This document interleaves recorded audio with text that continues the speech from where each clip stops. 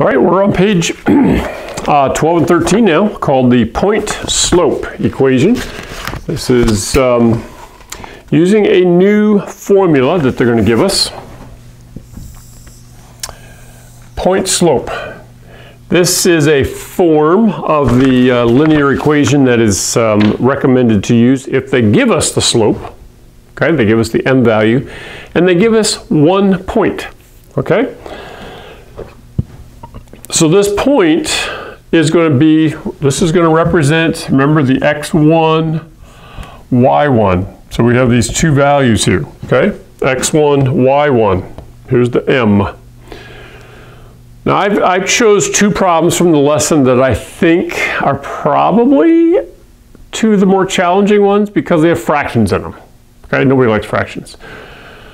So let's at least get you going on them, you know, make sure we have them set up, and then get you to a point where you can finish it. Let's take this equation right here, y minus, now what's the y1? y1 is the second value here, so minus 1/2 equals -3 parentheses x, okay, so I just took the -3, plugged it in for m, keep the x minus, and then x1 is the -1. All right? That looks confusing.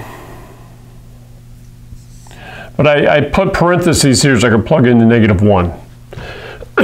So basically this just gives me -3 parentheses x plus 1, okay? And y minus 1/2. All right, so let's distribute that out. Outside times the first, outside times the second. And then we want to bring the half over here to this side, so we'll add 1/2 and add 1/2. Okay? Now, in order to do that, we need to get a common denominator. So -3 is going to become -6/2. So now I'm going to have to combine -6/2 plus 1/2. So I have y equals -3x, -6 plus +1, subtract the smaller from the larger, keep the sign of the larger, 5. Keep the sign of the larger, so -5 halves. Now my question is, how do they want us to write the equation? Okay, they want us to rearrange it so that we have the x and the y on the left. So the x term, the y term, and then the constant, okay? So we actually want to bring this 3x over here to this side. Switch sides, switch signs. Positive 3x plus y equals the -5 halves. All right, well, hey, if you stuck with me, you basically have the answer. Don't just copy it though. I want you to see how we did this. But we're bringing, we got to get it in this form where you have the ax plus by equals c. Okay? And now I'm just verifying that I did that correctly. A13. Why am I, maybe it's too late at night. My brain is criticizing me and saying I didn't get it in the right form. Okay, yeah, so the last thing that we need to do, good point, I'm glad I looked, okay? So we're not quite done. The last thing we need to do is get rid of any fractions, okay? So we still have a fraction here. We can't have a fraction on this side. What would I have to multiply times this to get rid of the fraction? Did you say 2? Did I hear 2? Yay! So multiply the whole equation by 2, okay? And now you can finish it. So I didn't give you the final answer. Distribute that out, distribute that out, distribute that out.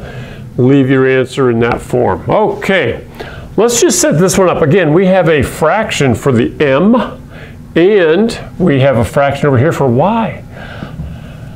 Let's take our equation, y minus y1, which is negative 4/3, okay, equals m, which is negative 4/3, parentheses, x minus 1, okay? This becomes y plus 4/3, negative 4/3 x, negative times negative is positive 4/3. You know what? This one's going to be easier than you think. I can see it already. Nice. Because when you subtract the 4/3 from both sides, you see what happens? Cool. So then you just got to bring this over so that you have the x on the same side as the y equals that magic number. And then we have to get rid of the 3. So what would we have to multiply to get rid of the fractional denominator? 3. Yep. So when you get to that step, multiply the whole equation by 3, get rid of all the denominators. And in that case, the answer on the right is going to be pretty easy. And you'll have an x term and a y term over here on the left. Okay? It's just a matter of following the formula. Show your work here, because I do see that in the score key they do show all the steps. Okay, so that is helpful. So if you set up your work, you show your steps, and then you go to the score key and you get something wrong, you might be able to see, oh, it's just a negative sign, okay? Some little thing, and then you don't have to start over. So hopefully the concept is not too hard, and it's only 10 problems on that page. Hopefully that goes well for you. Coming up next, 2-point equation. Yay!